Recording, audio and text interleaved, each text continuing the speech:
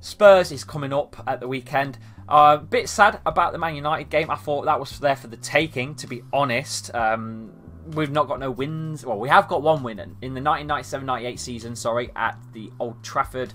But in sort of the modern era, we've got no wins at Old Trafford. It's annoying. That was probably one of our best chances to get a win as well at Old Trafford, I think, with the squad that they had and some of the players that they had out.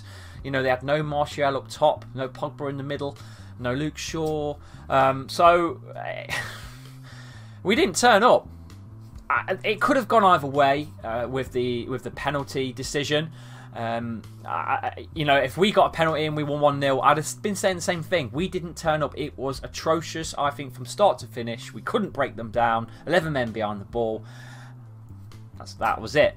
Right, today's show, snippets of the LoveSport interview that I did in the week, and also a chat with a fellow 100% LCFC member, Don Cole, or the Don as I like to call him, and I've also got some snippets from some Spurs fans as well, some Spurs YouTubers, on what their thoughts are coming up for the Kingpower Stadium clash against Spurs. Thank you for listening. Have a listen to this and enjoy. Before we get into it, how are you feeling towards the start that Leicester have made to this Premier League season? Look, we are still up the top. We're in fifth alongside the big six, so to speak. We've scored the least amount of goals, so we look the least threatening. And I'm a little bit worried about the weekend coming up with Spurs. They absolutely hammered Crystal Palace at the weekend, but they have got Champions League football, so we've got a lot to discuss. Well, you mentioned it there, Lee. You said, you are up there in that top six, and that has to be the aim this year, doesn't it, for Leicester? Because if we look at those sides who are going to break it, Everton, Wolves, yourselves, Leicester seem to be, before the start of the season at least, very much the favourites. First full year for Brendan Rodgers, you've spent money, you had to be confident of breaking that. Yeah, definitely. I think with the signings of like Tielemans, who for me, by the way, still hasn't really shown his £40 million value right now, just doesn't seem to have turned up. But if you're basing him off of the end of last season, £40 million for a player in my day as a Leicester fan is out of the world. It's not the norm. So there's clearly ambition there, and obviously taking Brendan Rodgers on, like you said, it was a massive move forward from, I think, Claude Puel. So the ambition's there. The fans believe. I think we've seen that the team are now, they're a group now. They're huddled after games. You see that outside after the final whistle goes. They are on the pitch, huddled, talking. I suppose just either congratulating each other or speaking to themselves of what went wrong. So, what did go wrong at the weekend?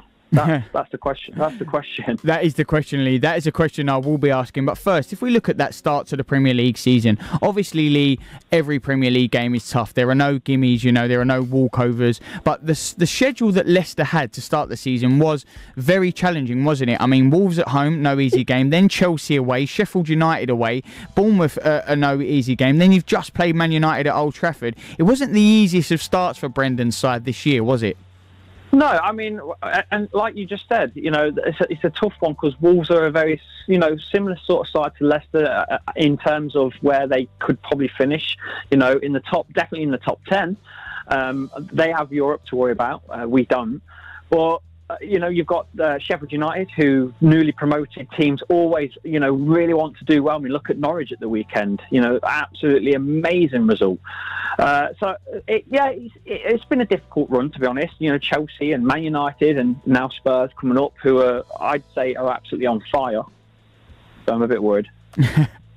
You are a bit worried. But just before the international break, Leicester City, it seemed like a lot of momentum. I'll be honest, going in.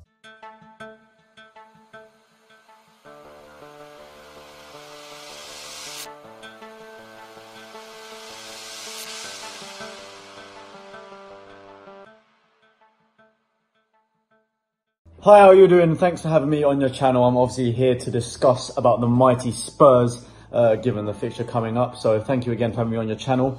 Regarding our season so far, I feel like both us and yourselves have had very similar starts to the season. Drawn a couple of games. Obviously, you lost one to United and we lost ours to Newcastle. So teams at the same level at the moment. But no, I think the results obviously been the same. We've got the same points. We're only 2 places different. So it's not been the best of starts for us. Normally, if you said to me a draw away at City and a draw away at Arsenal, those would be great results. But it's more the fact that we threw the 2-0 lead away at Arsenal and we also lost to Newcastle at home. If it weren't for those results, it would have been a great start to the season, obviously with a 4-0 battering of Crystal Palace last week. I'd say it's been a very average start, but we're known to not score many in August, so I'll be much happier now that the September fixtures are rolling in, because I think we can start doing much better and hopefully do our best to catch up with Liverpool and City. City were not too far behind, but Liverpool have seemed to run away with it already. But yeah, I think it's been a very average start to the season, but I'm looking forward to this game. I love an away trip to Leicester. I've done it pretty much every year for the past maybe 4 or 5 years now. Seen some great results and seen some poor ones as well, which brings me on to talking about Jamie Vardy, who, in my opinion, is obviously going to be a massive, massive threat. I've obviously seen him score against us before at your stadium. It's not always the easiest place to play. Obviously, some days we've had some pretty good results, but I feel like it's very hit and miss. And I think you're totally right on what you said before about the fact that we just came back from Greece. I have myself on a Wednesday night, and the fact that we're playing you very early on a Saturday is going to be proving tiring for a lot of players. However, what I will say is that Pochettino did purposely leave Aurier and Rose home tactically, which means I think they're pretty much guaranteed to start at the weekend. So they're going to be fresh legged. They haven't gone anywhere. They'll be ready for the game. And to be honest, our game against Olympiacos did not go to plan. We obviously went 2-0 up and again threw that lead away to draw 2-2. So I feel like a lot of players are going to try and make up for that result. Eriksen didn't have the best of games, so he really needs to start kicking in gear. But the good thing for us is that we finally have a much better squad. Last season, we didn't have any sort of threat really coming off the bench. I think Llorente was probably our best option. And even then, at the start of the season, he wasn't fantastic. It took him about half a season to get into it. But now we have, who do we have on the bench? We had Son on the bench. Normally he's obviously a starter, but for the Olympiacos game, he was on the bench. We had Lamela on the bench. Then we had like Wanyama, Dyer, Sissoko. There's plenty of players that we have now as backup. Lucas doesn't normally start. He's a bit hit and miss as to whether he does or not. So he's a great player to come off the bench as well. So for once, we have a decent squad. And the only injuries we have right now is obviously new signing Lo Celso and Ryan Sessegnon, I believe, are the only two that are currently out injured. So they will not feature. However, our breaking summer signing, Tanguy Ndombele, will no doubtly start. He started against Olympiacos, but then took him off because he only just come back from injury himself. I would not be surprised if he started alongside Sissoko this weekend. I think they're a great French partnership, both very strong. Ndombele's got very skillful central midfielder, which we haven't really had for a while. Winks is obviously great at holding onto the ball and passing out wide or making key passes forward. Sissoko is a strong centre mid, same with the likes of Dyer and Wanyama. Eriksen is known to be our most creative player, but again, he's more further forward in the attacking mid role. As a centre mid, Ndombele provides that great bit of skill that we've been lacking, especially since Dembele left in January. So I'm excited to see him play, and I think he could do very, very well against you guys. And again, I can't talk about Spurs preview and not mention the man Harry Kane. Scored a penalty midweek. He's been firing a lot of goals recently, which is great to see. And, you know, he loves a goal against Leicester as well. So I think I wouldn't be surprised if he scores this weekend. Potentially the tiredness could kick in with him. But given how professional he is and what a great goal scorer he is, like Jamie Vardy is as well, I don't think neither of them will struggle this weekend. It's going to be a tasty game. And I too predict quite a few goals. I think it's going to be a 3-2 Spurs win. I'm still confident we're going to get the win. I got the prediction right last year, so I'm hoping that this happens the second year in a row. But yeah, I think we're going to go for a 3-2 win with Kane and Sonny Boy getting on the score sheet. And yeah, I think Jamie Vardy's going to score. He's a great player, like I said. But I'm looking forward to just getting up to having another away trip with Spurs. And hopefully see us get 3 points, because we need to catch up with Liverpool. Because they are going far away from everyone right now, even City, since they lost against Norwich. So I'm looking forward to it. I appreciate you having me on your channel. I imagine, again, links in the description. I've got matchday vlogs. Should be an absolute belter of the weekend. and I look forward to it and hopefully see you there. So thank you very much. Loser Pool, where losing is winning. Losing on your accumulators gets you nowhere. So bring your losing expertise to Loser Pool and give up trying to win and just simply pick a loser. With our brand new Last Man Standing tournament.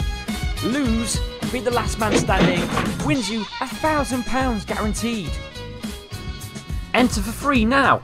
Visit loserpool.com. Lee, thank you very much for your words there. I'm not sure how that's going to go down on this channel of saying you haven't got one of these in the corner, a Premier League title. Yes, huge congratulations, you've got a Premier League title, but having Champions League football year in, year out is just absolutely fantastic. So hopefully you can dream of that and get that back one day in your lifetime. Now, Tottenham in the Premier League at the moment are sat in third place, having played 5 games, won 2, drawn 2 and lost 1. Leicester City have exactly the same record after 5 Premier League games. Tottenham have scored 11 and conceded 6. Leicester have scored 6 and conceded 4, and both teams are sitting on 8 points with Leicester in 5th place.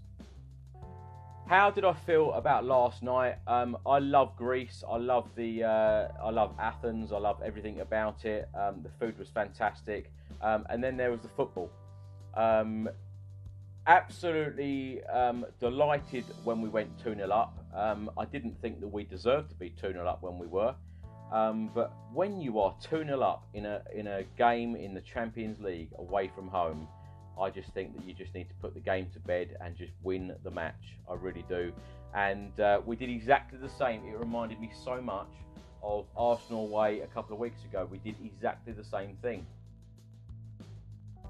Now, a couple of facts here that we probably won't want to hear, but Brendan Rodgers, the Leicester City manager, has actually won his last 5 games against Tottenham as a manager. They all came whilst he was managing Liverpool. And Jamie Vardy has actually scored 31 Premier League goals against sides from established top 6 since August 2014. That is more than any other player. Now, big threats for Leicester this season. Of course, Jamie Vardy, we all know what he can do. And of course, James Maddison.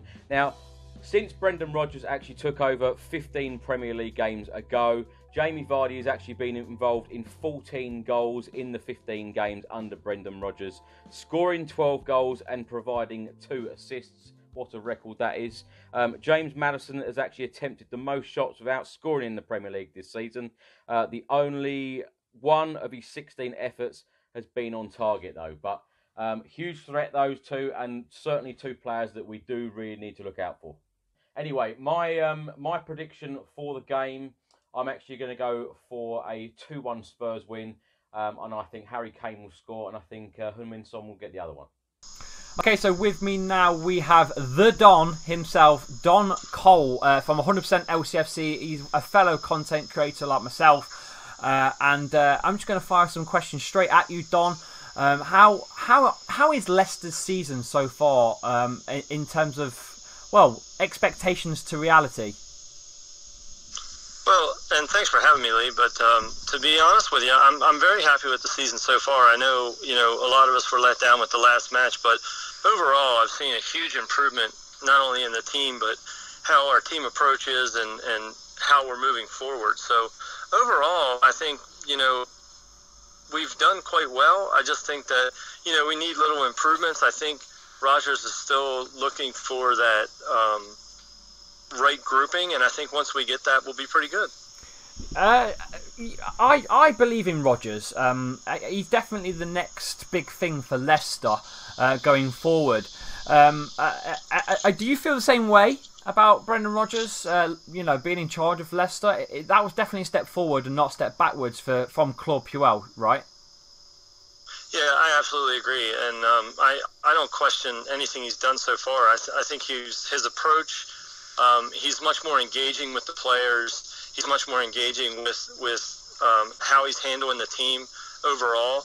He's very straightforward. I like how he's, in his press conferences, he tells you what he thinks and how he feels. And I think that's really all you can ask for as a fan, is somebody that's going to go out there, work hard every day, and it really, to me, seems that that's what he does. And I look forward to seeing what he does in the future. Yeah, he's very frontal with press conferences. He's straight to the point. And speaking of the press conference, which was today, we do have a fully fit squad to face Tottenham this weekend. Ben Chilwell training away from the group on Thursday. So we've got a fully fit squad again, Don. Yeah, and that's exciting because now the options are all there for everyone to get out to the pitch. And there's some guys I'd like to see get out there, but I'll really be interested to see who he brings out with a fully healthy squad and who he wants to see out there against the Spurs. It's a game that I'm looking forward to see. Yeah. As you know, that's the first match that I got to see live in 2017 when I came over last. And I will say one thing. Albrighton to Vardy was the first goal I ever saw, and I think that should continue. So you're an Albrighton fan? I don't know if he fits into Rodgers' system, and I think that's why he's having a hard time getting in the playing time, but he constantly gets the ball forward to Vardy, and I think he just opens him up more. That may not be the way Rodgers wants to play, and that may not be why he's on the pitch, but I've just seen it so many times where he gets that ball forward and gets him open and maybe open us up a little bit. He's a machine, Michael Brighton. I've got to say, Michael Brighton will give you 110% every game, no matter what, for me. He's just one of those players. But moving on to the actual Tottenham Hotspur themselves, they've had an interesting away form so far. They've basically bottled two matches now. They've been 2-0 up at the Emirates and it finished 2-2. And they've just had a Champions League clash with Olympiacos, 2-0 up, and fluffed that to 2-2 as well. Is that something that we can take advantage of with their away form? I would like to say one thing about that is they seem to go up early and we seem to give up goals early. I think that's something we're going to have to stay on top of and minimize that effect that they have in the first half. And we've definitely been a second half team. And I think that, we can not only come back from possibly win a match against them, even if they do go up. So their form has been pretty steady. I watched that match yesterday. When they brought Son on, I thought they were going to possibly get that last goal, but of course they weren't able to do so, and I wasn't upset to see them work as hard as they did. So I think we can compete in that match actually quite well and win it. Yeah, you just mentioned Son there. He seems to be one of these players that no matter what, he's one of those players that he'll get a goal regardless of who's on the field. If it's Harry Kane up front or not, Son seems to get on the goal sheet every time. He did that at the Kingpower Stadium in 2018. He got a goal. I think it was just before half time. I believe it was. It was a late kickoff. That was on a Saturday night. I'm scared of Son. He's the one player I think that's really going to make things, change things with Spurs.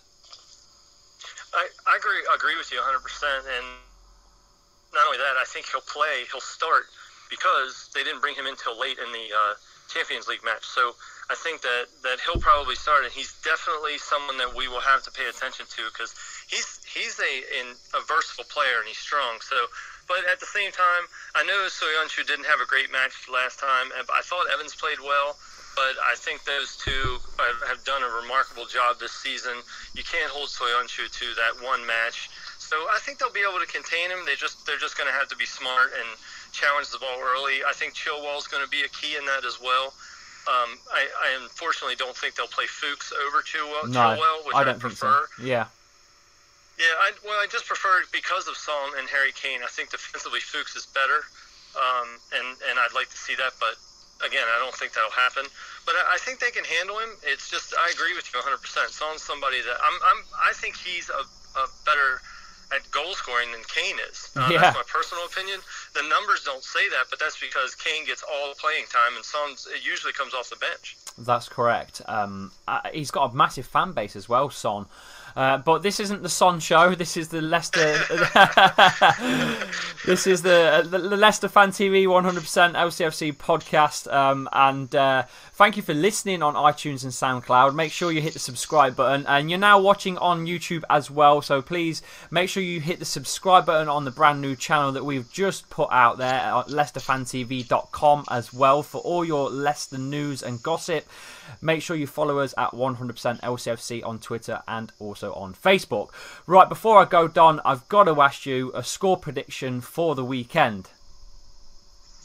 I think we're looking at like a 3-2. I think we can pull this out, and it'll be late. I think it'll be something that will come from behind on. I can see them going up 2-1 in the first half. They're gonna focus on Vardy. Yeah. My hope is that we put Barnes in, that we give ourselves another solid goal-scoring threat. And if we do that, I think the possibilities there are that we can definitely pull a 3-2 win out. I went for a 3-3 myself, so we're both gone for high-scoring games. So we're both looking forward to an exciting, fast-paced match. Right, thank you for coming on anyway today, Don. Appreciate your time. And can we follow you on any social media channels at all? I just have the Late Night Fox on Facebook that I do just for fun. But other than that, the 100% LCFC, I'm so fortunate to have not only met everybody, because being here in the States, it's hard to connect up, but those guys are great. Yourself and Jamie and Phil do such great content, and they, for some reason, let me keep coming in and do this stuff. It's a pleasure, mate. Thank you for coming on, mate. I'll catch you later. All right, thanks a lot. Have a good day. Don Cole, everyone, from 100% LCFC. Thank you for listening on iTunes and SoundCloud. Right, I'm done. I'm out of here. I'm looking forward to the weekend. It's going to be an amazing game, and it's my birthday. So make sure if you do come down and meet me, get me a beer and get me some cake. Get me cake. I'll see you on the next one, guys.